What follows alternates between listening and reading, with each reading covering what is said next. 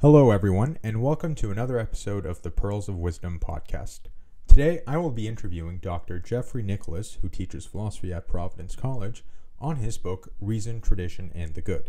In this book, Jeff seeks, among other things, to synthesize elements from Alasdair MacIntyre and Frankfurt School Critical Theory to explain how reason can help build a just society. Jeff, how are you doing today? Doing pretty good. Thanks for having me here. My pleasure. So why don't you first tell us about yourself and your work? So, as you said, I'm a professor at Providence College. I teach philosophy, focusing on politics and ethics, particularly ethics with the community. My research is broad because politics is broad. So I do a number of things, including issues related to midwifery, issues related to general practices and medicine, issues related to common goods, critiques of liberalism, critiques of conservatism, as well as a variety of issues related to theological, particularly Catholic issues in America and Catholic interventions in politics. And as well, I do a little bit of research in science fiction because it is known as the literature of progress. So if we're going to talk about making society better, it seems like a good place to start. Right. Thanks. And so today we're here to discuss your book, Reason, Tradition, and the Good. MacIntyre's tradition constituted reason and Frankfurt School Critical Theory. So why don't you tell us, how did this book come about? The book was kind of an odd project, I guess, because it wasn't what I had imagined I would be writing. I hadn't thought that I would be writing about MacIntyre. When I first read him, he was fine, reading After Virtue, but it wasn't clicking the sort of things that bothered me about modernity. And I got into MacIntyre, I guess, as a backstopper, a way to think about the questions raised by the Frankfurt School, particularly Horkheimer, Adorno, and Marcuse, regarding the failure of rationality in the modern era, right? Horkheimer and Adorno writing during and after World War II. And you can see, just this failure of reason to organize society. And Marcuse writing throughout a long period, but particularly in the 60s and 70s with this concept of technical rationality. And so they raised questions that I couldn't find an answer to. And it turned out that these same sorts of discussions were raised in debates about reason and rationality in the social sciences in the 70s, and MacIntyre was involved in those kinds of discussions. So that introduced me into that kind of conversation. Right. So your book critiques what you call the project of the Enlightenment, particularly for its what you call its deformed concept of reason. Can you please explain that a bit more?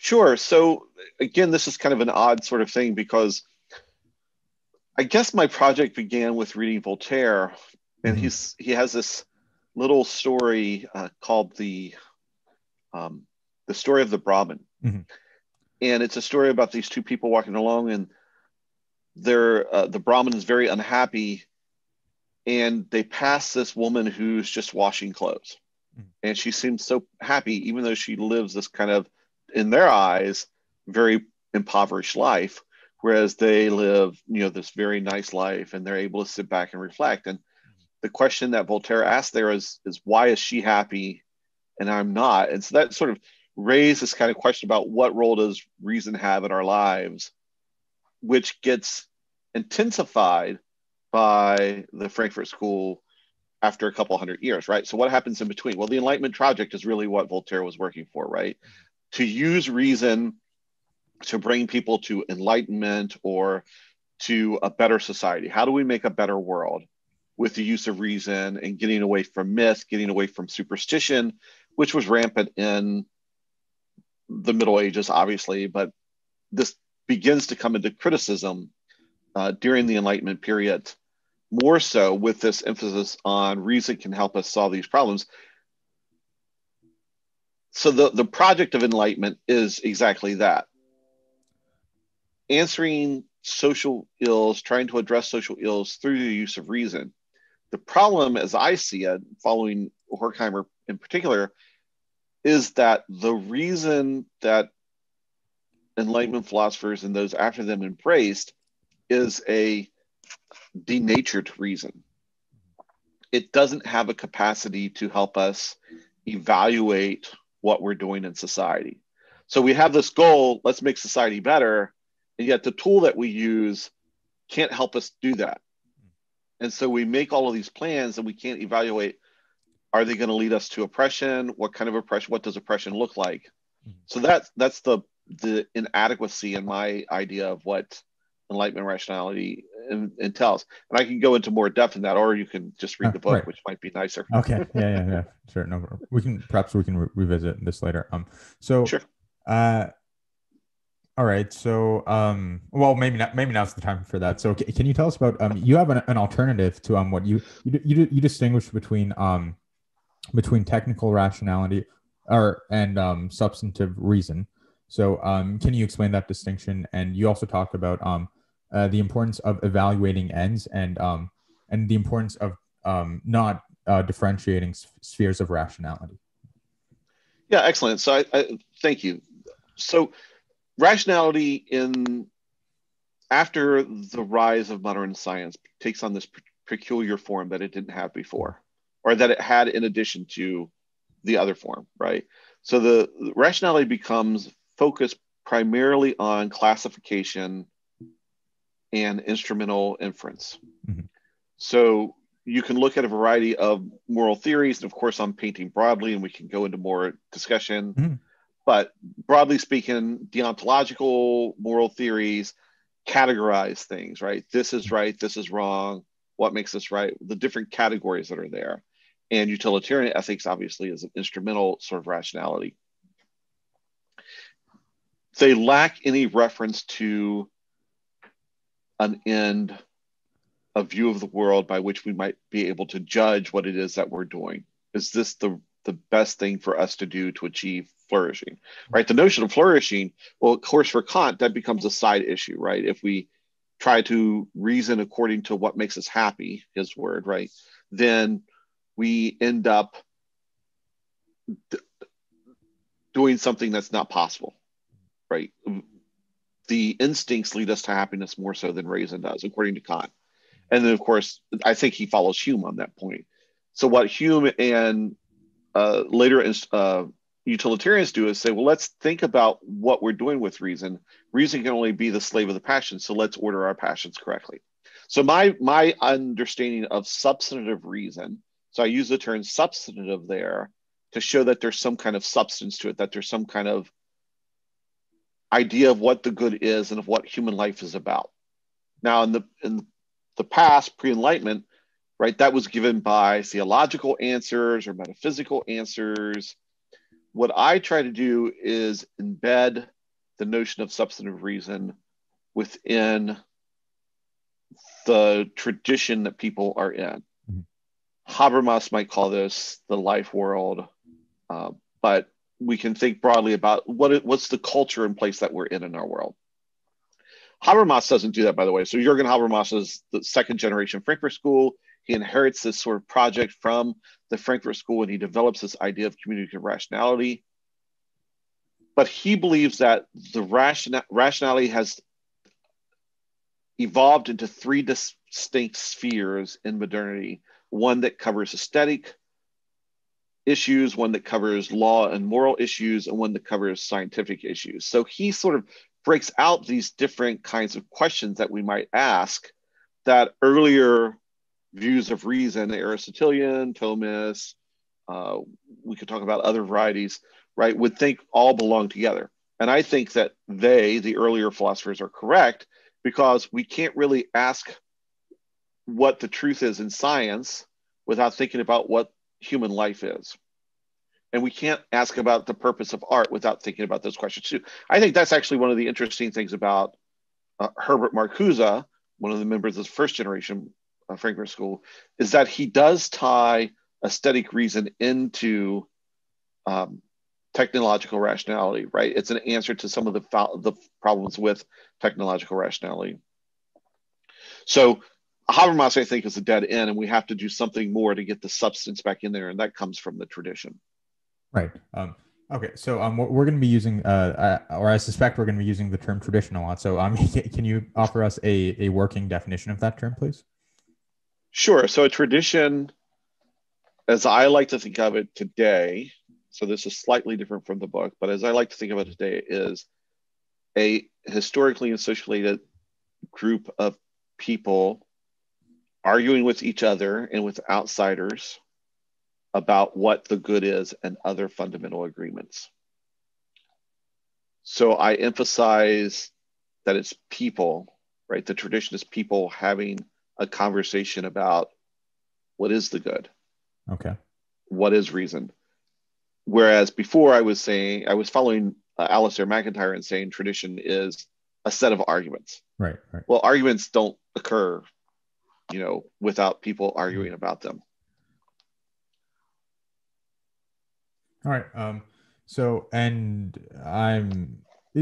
you using tradition in a broad sense, or do you just mean intellectual tradition? No, that's a great question. So I'm sure we'll talk about Alasdair MacIntyre later, but so MacIntyre, I think, uses the concept of tradition in an intellectual sense. Mm-hmm. And what I think I do in Reason, Tradition, and Good is to take that and apply it to what I call natural traditions, or today I might call just generally culture or traditions, and investigate how the good and reason and practices interact for everyday people. So I get away from humanism, Kantianism, Aristotle, and I talk about the Lakota, what many people know as the Sioux, right? This Native American tribe that occupies the Dakota area of the United States and lived a nomadic life and had a treaty with the United States. They hunted buffalo, et cetera, right? They're the ones who led the no DAPL protest, right? Against the Dakota Access Pipeline in the United States. So I examine what their tradition looks like in a couple of instances. I also look at the Azandi, who are a people in, I think it's sub-Sahara, but close to the North Africa area. Right, and you also also examine Roman Catholicism alongside those other traditions. Interestingly enough, yes, I do look at Roman Catholicism as well, and have continued to kind of process that as a lived tradition. Yes, lived tradition. Okay, so and now we can get to MacIntyre. So can you tell us who is MacIntyre? And what was the Frankfurt School, and why do you bring them into dialogue into your book? Why did you think they're a good pair? Okay, so feel free to cut me off if I start speaking too long. No worries. So Alasdair MacIntyre was born in 1929. He was educated in Britain at some of the finest schools. He was a member of the New Left in Britain during the 50s and 60s, broke with the New Left, broke with Christianity. So he was Christian for a while, and moved to the United States and was lost in the wilderness for a while until he wrote and published After Virtue, which really changed the dialogue in I don't want to say virtue ethics, because he wants to eschew the concept of virtue ethics as a misnomer, but in Aristotelian philosophy, political philosophy in general, and has had this wonderful career since publishing that. But what a lot of people do is they read After Virtue and then they don't read anything else. Right, right. And so they see him as this sort of conservative Aristotelian or conservative Catholic. But what you need to do is trace back what he's doing to his early essays when he was a Marxist, when he was criticizing liberalism and still today criticizes liberalism. So he should not be associated with conservatives.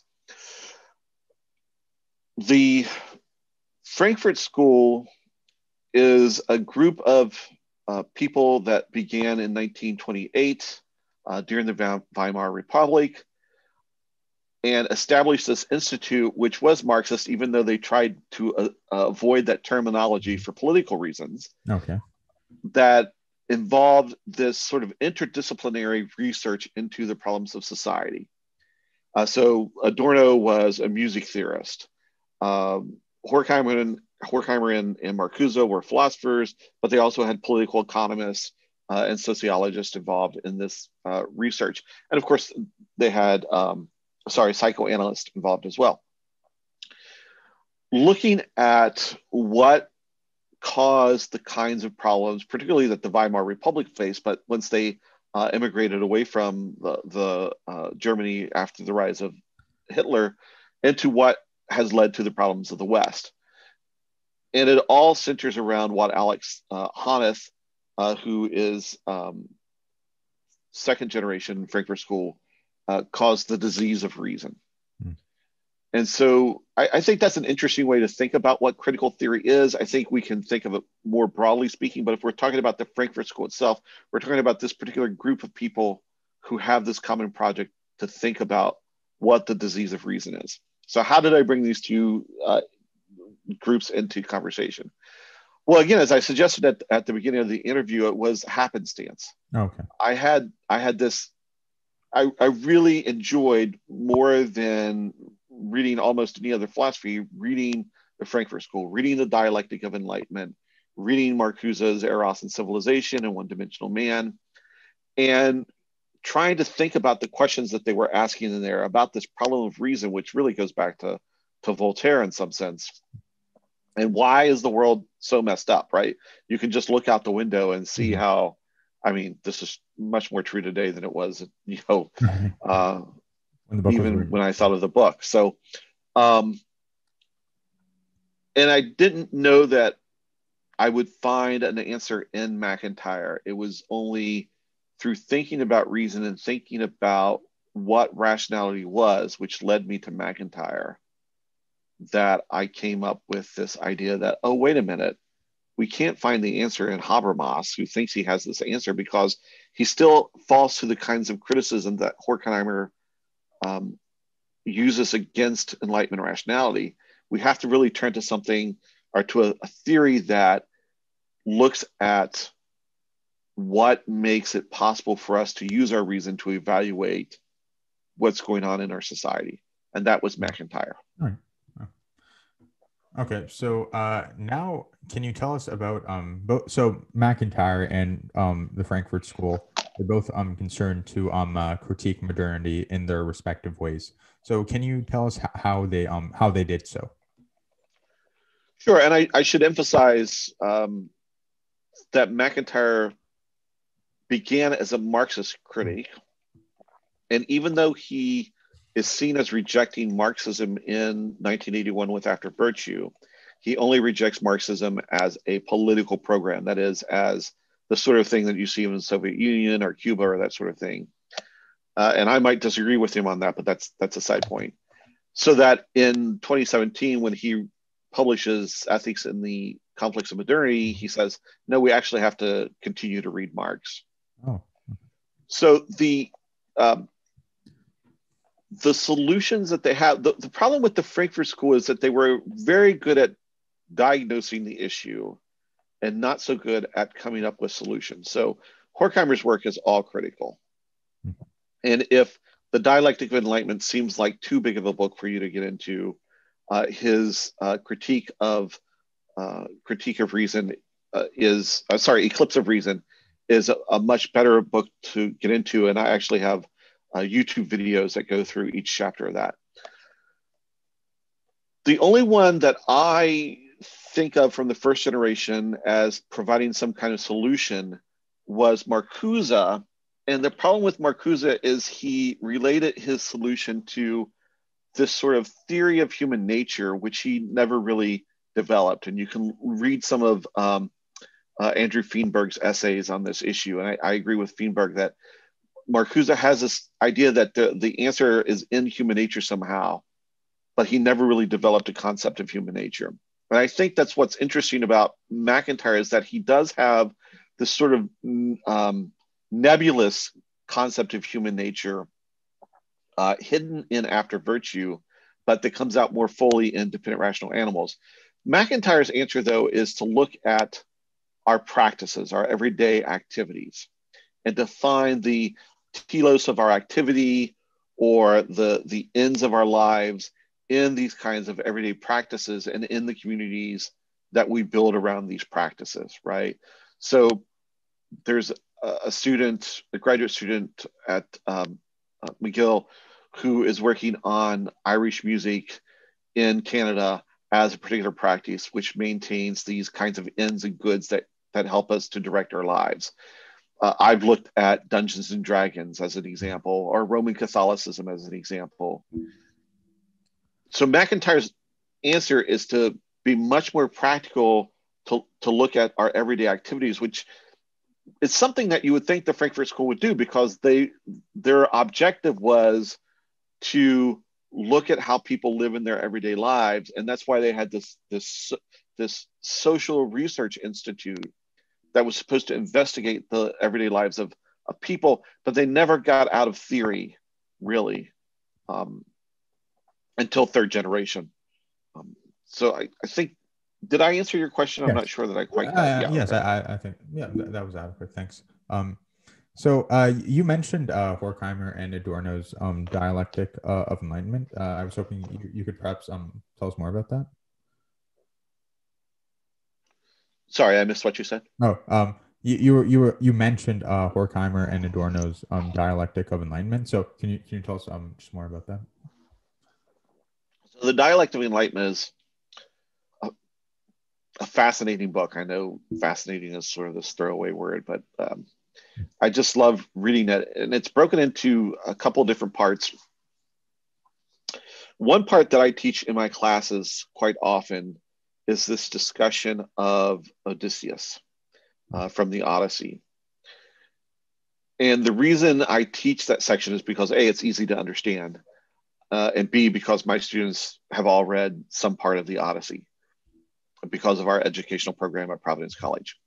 So Odysseus, the story that I focus on is Odysseus comes to this island where the sirens are going to be. And he knows that if he hears the song of the sirens, he and his men on the ship will be lost, and they'll be infatuated, and they'll dive into the sea, and they will become slaves, or maybe even eaten by the sirens.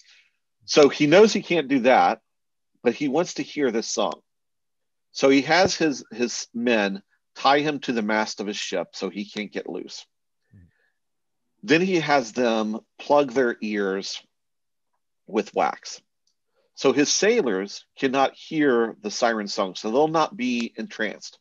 But he'll be able to hear it, but he can't get away to become a slave to the sirens. And for Horkheimer and Adorno, this is a sign of what modern human life is like. We repress or constrain our desires so much that we cannot fulfill them. And we either do that by just shutting off our desires the way the sailors do. And so this is what happens with many workers, right? And this is sort of this is Marx's point, right? In the factory or in the life of the worker, we simply change what our desires are, right? We no longer desire real freedom, we desire to vote. We no longer desire meaningful engagement in conversation, hopefully like what you and I are having right now.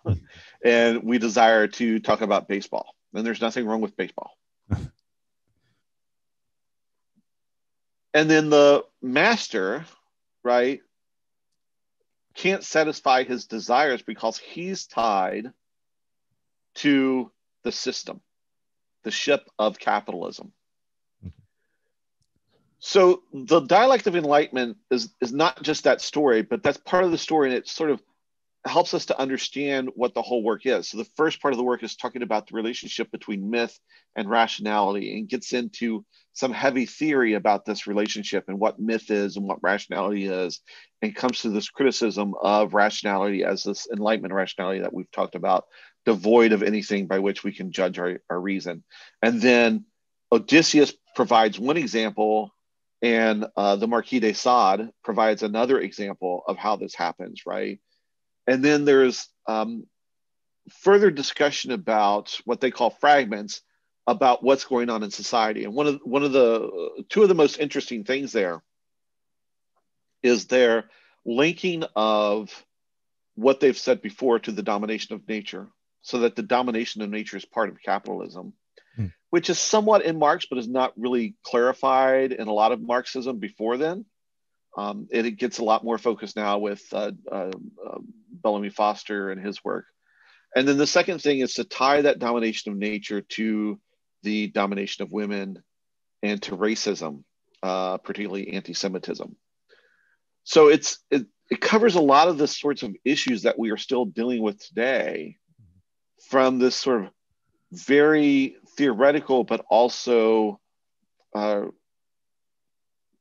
passionate critique of this modern capitalistic individual. So, and just out of curiosity, I would be curious to know how do your students react to this material, or what's it like teaching this stuff to students? That's a good question. So I think when I focus on Odysseus and I focus on the domination of nature, they get it and they understand. And I think that the younger college age generation today really does understand that environment and climate change is an issue. And they're really concerned about it.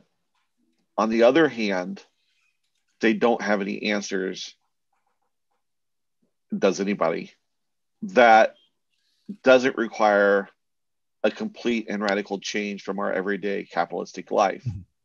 And so this is something that particularly our culture at a upper middle class, mostly white school in the Northeast of the United States can't really contemplate too well. Right.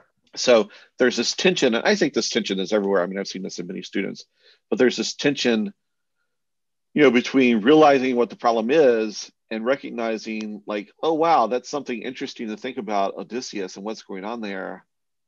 And then saying, but capitalism is all we've got. And I can get on Tinder tonight and not worry about it. Okay.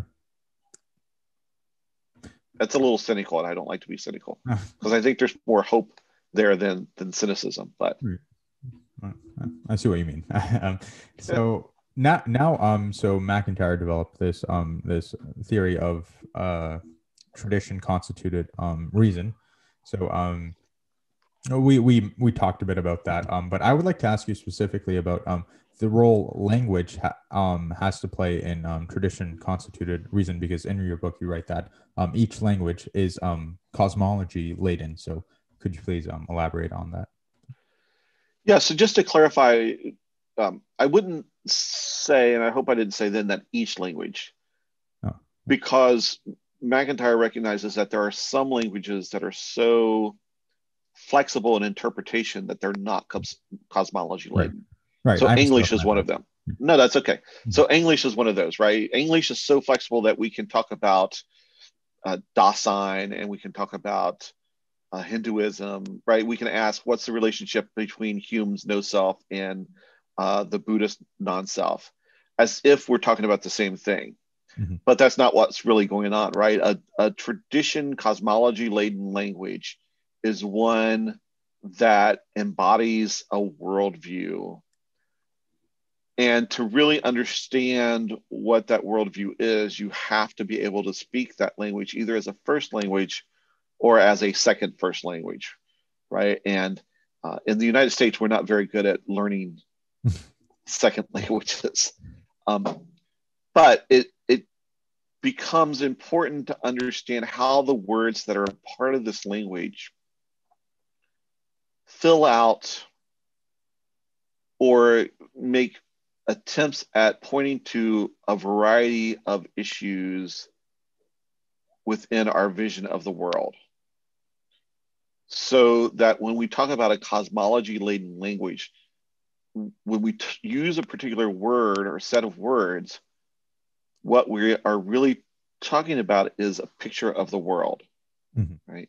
So when the Lakota talk about Pahasapa, which the United States calls the Black Hills, and which has the Mount Rushmore on it, they are thinking about the center of the universe. And it's not just a place where everything runs through it, but it's a holy site in which individual people who are crying for a vision can connect to the universe at large. And it's connected to that particular site. So when they signed the 1868 Fort Laramie Treaty, which ceded Pahasapa to them until the rivers run dry, right, in perpetuity, they were making a sacrifice of their lives, the way that they live their lives, in order to have access to this very sacred place. But of course, when we think about it, that is white people today in the United States, right? We think about Mount Rushmore and maybe going there on a vacation and seeing, the faces of the president and whose face is going to be on there next. Maybe it's Ronald Reagan, maybe it's somebody else. And we don't have that connection to this sacred site, right? And there's not many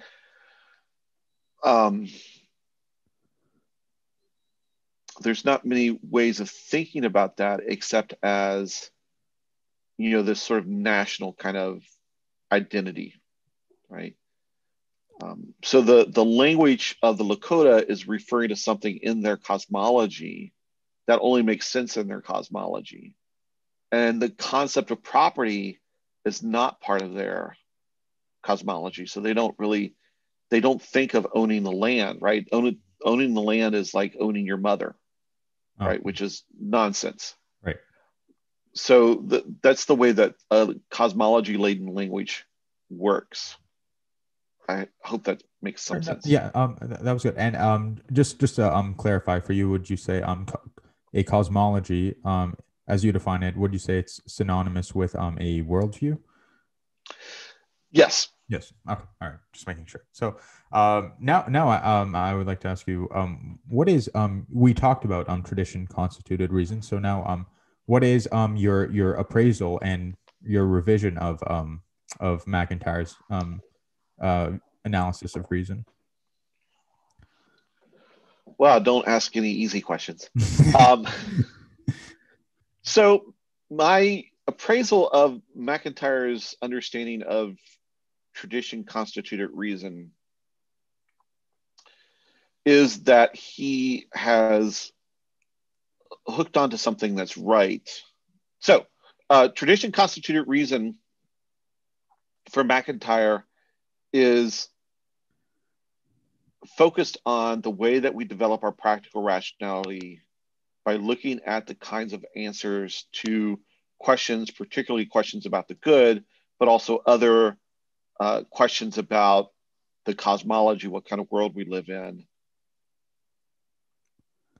the different traditions that we might occupy, whether it's Roman Catholicism or Aristotelianism or Lakota Sioux tradition, okay?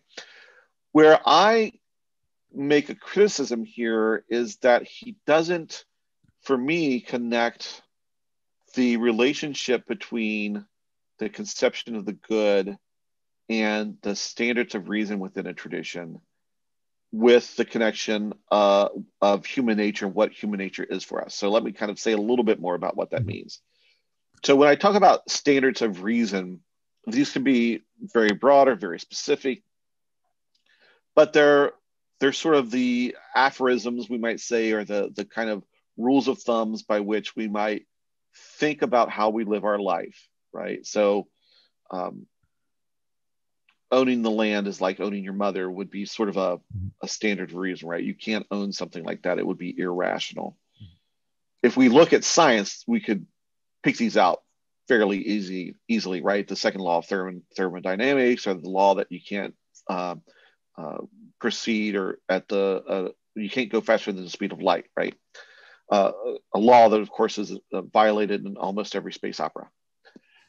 So in human life, what we do is we think about our actions in terms of these traditional ideas of what it is reasonable to do that are handed down to us, but they're informed is sort of a vague kind of word. They get their substance, they get their rationality from the idea of the good that we have in our society, right? So if I have an idea about my relationship with nature, and that means that nature is my mother in a real way, then the idea that I can't own land because it's like owning my mother makes much more sense, right? Right. And we can think about other kinds of ideas like that, where we get this understanding of the rule of thumb, or however we might think about it, as a guide to our life. And of course, they're guides in the sense that they make moments for us to reflect on what we're doing in our everyday life, so that we know how to proceed. And of course, they might come into conflict, or we might have to interpret what they mean in particular situations, et cetera, et cetera, et cetera. But they also tie to our conception of human nature. And this is something that MacIntyre particularly doesn't recognize in After Virtue, because what he tries to do in After Virtue is say, we don't need a theory of human nature. What we need is this sociological concept of practice. Now, he later comes back to revise that. And so he writes a very short book about human nature called Dependent Rational Animals. And I criticize that a little bit in my forthcoming book called Love and Politics, which will be out, I believe, in June. But he still hasn't connected that way that reason in a tradition relates to the way that we think about what it is to be a human in that tradition as well. So in my book, I kind of put these things together, and I have a chart in there that sort of shows how they flow together, and I tell a couple of examples from different traditions that relate the concepts together, hopefully in a way better than I'm doing right now in this interview, where I look at a variety of standards of reason and how they connect to our conceptions of the good and our conceptions of human nature within a particular tradition. Well, as you know, a very common objection to MacIntyre's tradition-constituted reason is that it leads to relativism. In fact, again, as you know, like a lot of people have interpreted or misinterpreted MacIntyre as a relativist. So, what do you think? Do you think that MacIntyre's theory succumbs to that objection, or no? Excellent question. A common question, of course, as you said. So it depends first on what we mean by relativism, right? And so if we mean that we can never know the truth about anything, or there is no truth, right? Those are different kinds of concepts, and they don't apply to MacIntyre's theory, because MacIntyre thinks that the way that we get to the truth is through our tradition. Mm-hmm. If they mean that relativism says that there can be more than one tradition that can be true, I don't think MacIntyre has a full response to that, but also I don't think that's a worrisome problem. Okay. So the reason I don't think he has a full response is because it requires a theological response. So from a philosophical analysis, no, there's no way to know that two traditions can't both be true in a real sense. But for MacIntyre, all traditions are eventually going to come to the same truth. And Charles Taylor has the same sort of perspective as well. He calls it the omega point, where all traditions come into the same truth. But I think it's possible for two traditions and let's just take two radically disparate ones, right? The Lakota tradition and the Hindu tradition, to have truths about the world that are incommensurable because they don't share the same worldview, and yet are true in a sense that they help us to understand and live in the world better. Now, what do we mean by truth there? We don't have an objective God's eye truth. That was one of the projects of the Enlightenment, right? That there's this objective God's eye truth that we can access through reason and math and that sort of thing. Well, no, we don't have that kind of access because we are bound by tradition. But we do have access to what the world is really like because we live in the world. And the way that we know that our ideas are false is because the way that we live in the world leads to more problems or leads to failure more often. So there's a bit of pragmatism in MacIntyre's concept of truth, but it's a weak pragmatism, right? It's the baseline. Our tradition has to at least let us live in the world in a way where we're not just dying all the time. Okay. But there's still this other idea that the truth allows us to see the world the way it is. But the way it is always going to be through the particular lens of our tradition. But that's not relativism in a strong sense because there's still a truth there. And we can say that some traditions have held, right? The theory of phlogiston has failed. Most of Newton's theories have been revised or have failed in some way, right? And then there's this big conflict. It's easy to talk about this in terms of science because we recognize some traditions have failed. But it's harder to say other traditions have failed because it seems like we're making judgments about people, but that's not what's going on, right? We're making realistic assessments about how people live in the world. And today our problem is that we haven't recognized that the traditions of Western Europe under capitalism have failed. And the reason we know they failed is because the world is changing. There's nothing we can do about it under those particular traditions, right? Because of climate change. Right. So there is a truth and falsity out there, and it may be extreme events that lead us to that truth and falsity, but there's still truth and falsity out there. Okay, right. So now this raises the question that since we live in a pluralistic society with many people holding different views, different traditions. So to me, I wonder, given tradition constituted reason or your revision of it, how can different traditions dialogue with each other? How do some have more truth than other ones? So great. So how do traditions dialogue with each other? Well, this takes people learning a second first language, which is difficult, although not quite as difficult as MacIntyre thinks it is. So MacIntyre seems to think that only a very few people have ever been able to do this, Thomas Aquinas being one of them.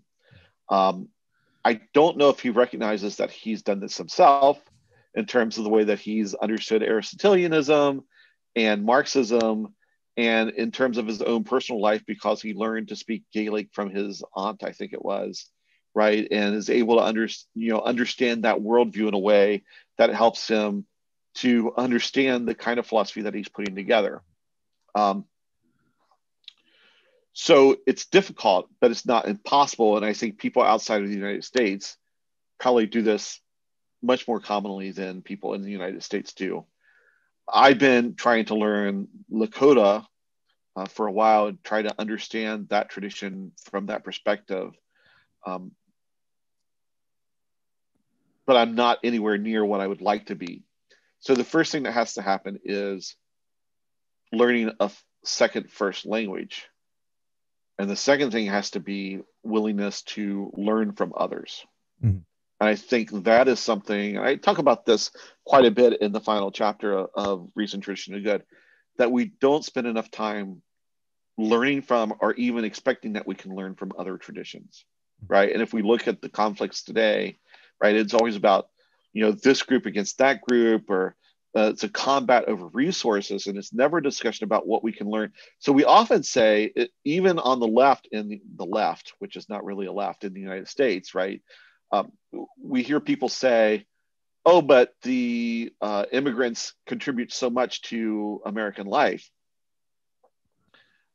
but they don't say anything about what we can learn from the way that these other people live, right? The people who are coming into our country, because we want to protect the American way of life. Right. So aside from learning that second first language, which can't be done just by translation, Mm-hmm. right? Because translation is, particularly into English, is such an asset that it washes away a lot of the cosmology. We have to be able to listen to other people. Now, can that happen in a local community? It would be difficult, but yes, I think it can happen. And hopefully my forthcoming book talks about that a little bit. Mm-hmm. But it also happens in a way where we can live with each other and respect each other without ending in conflict. So people who play baseball and people who play cricket might not want to play each other's games, but they can respect those games enough that both can find a place in the same community. Okay. Right. And when we're talking about cricket and baseball, we're talking about two different languages, right? Mm-hmm. Because they're two different games. They can't be played by the same rules. So it's certainly easier to learn how to play cricket after you've learned how to play baseball, or vice versa, than it is, say, to learn Lakota or whatever after you've learned English. But that's the sort of vision that I have for future possibilities here. Right. And you also discuss the concept of an epistemological crisis in your book. So sometimes one way to abandon that, or one way in which one may come to abandon his tradition or her tradition, is by realizing that it sets out standards that the tradition itself fails to meet. So could you perhaps tell us more about that? Yeah, excellent. Thank you for asking about that. Of course, epistemological crisis is a term that MacIntyre uses in an essay on dramatic narrative epistemological crises in the history of science. I think it's the title, in which a particular tradition, and he's talking specifically about scientific traditions there, comes to a crisis where it cannot answer its own questions or fails to work in the world the way that it's expected to. So now there's a crisis in our rationality. Why are we failing in this way? I've already alluded to the crisis of Western European traditions, of which I include the United States as part of that, in terms of the climate. We've come to a point where we're not succeeding. We are at an epistemological crisis today.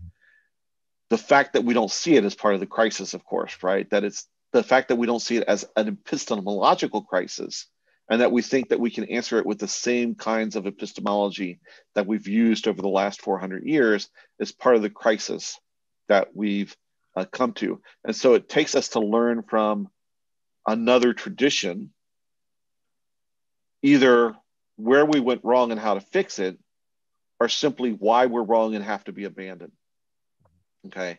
So now, of course, the interesting thing from Thomas Kuhn or Paul Feyerabend in terms of science is that they'll say something like, well, the old tradition is not ever let go until people die, right? And the new generation is born and they come, right? Hopefully that's not true, right? Hopefully we can understand what's wrong with our lived traditions and adopt a new one so that we can solve the crisis that we face and live a better life.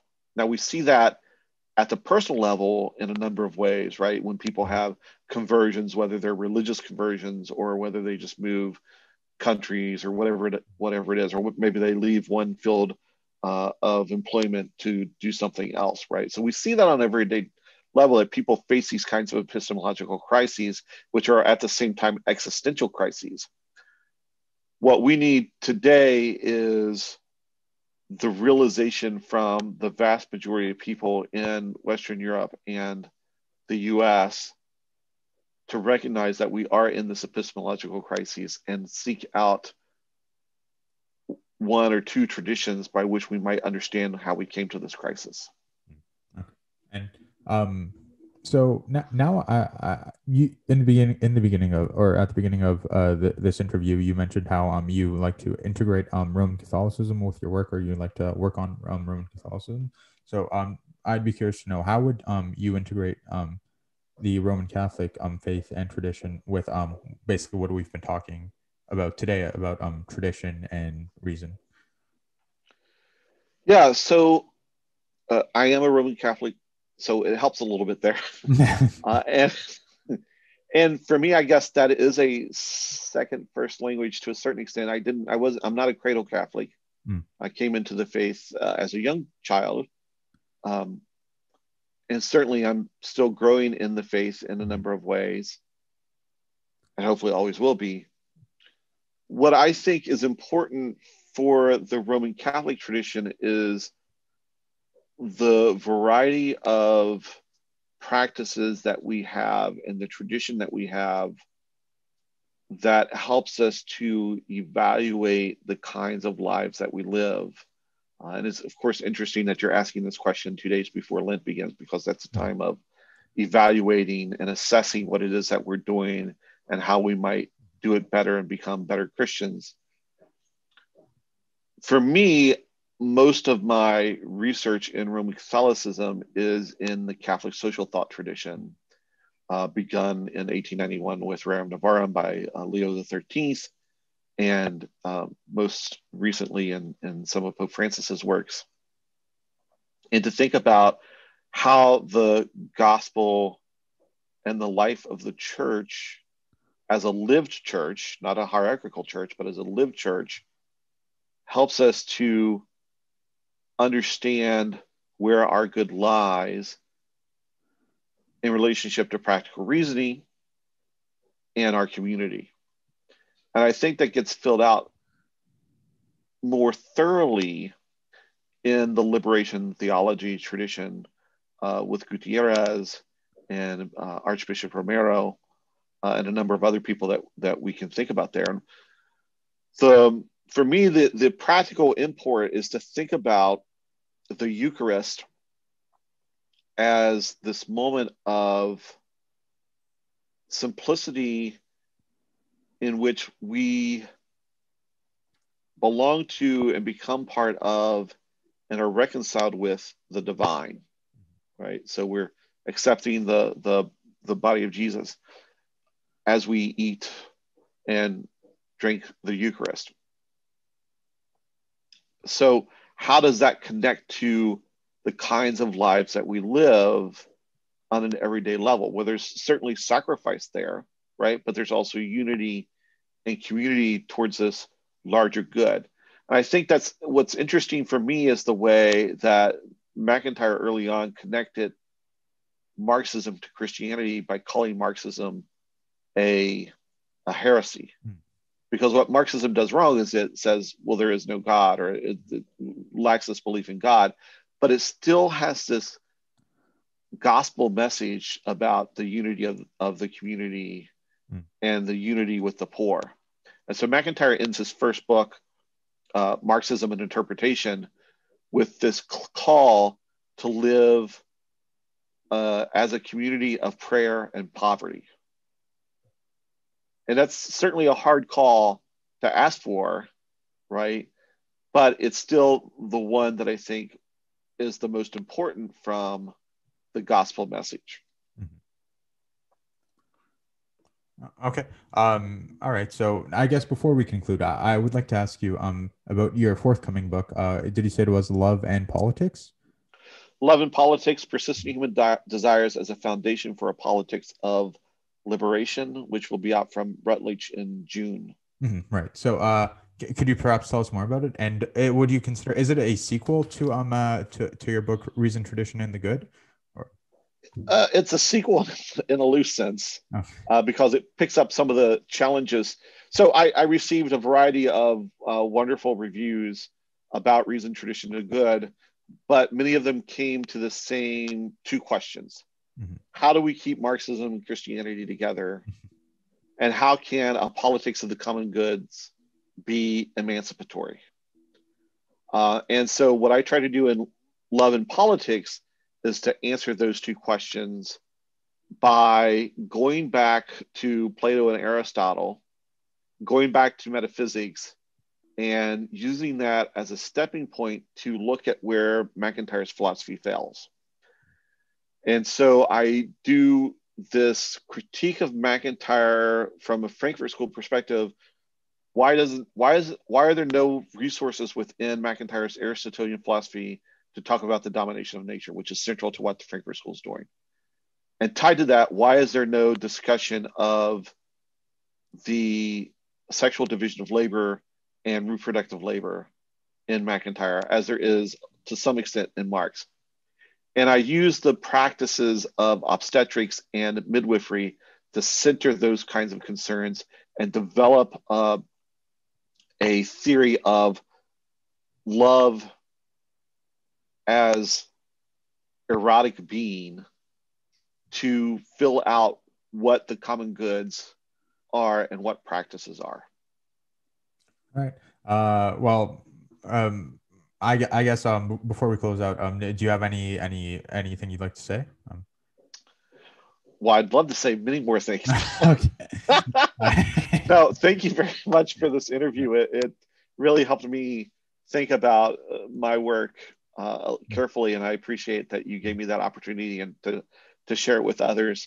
I'm trying to do this in a way, not just with this interview, but more importantly with the blog that I don't keep very well, but I'm trying to reinvigorate, and starting a podcast to think about these kinds of concepts at a practical, everyday level.